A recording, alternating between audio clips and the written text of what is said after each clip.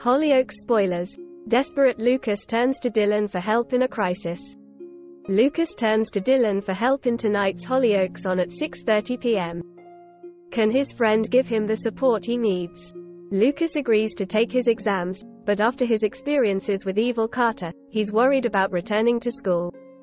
Having bagged herself the head teacher's job, Sally gives a rousing speech to rally the students and let them know that Carter's era at the school is over.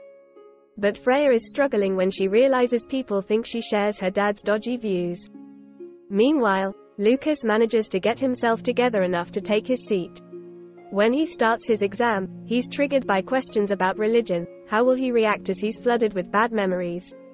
Can Dillon get through to him? Elsewhere, Sally's worried about John Paul, and even more concerned when Gareth Fake calls her, claiming her son is in rehab having relapsed. But little does the worried parent know that poor John Paul hasn't relapsed at all. Instead, he's tied up in the back of a van, and then delivered to creepy Carter. What's going to happen? Is John Paul in danger, and who can save him?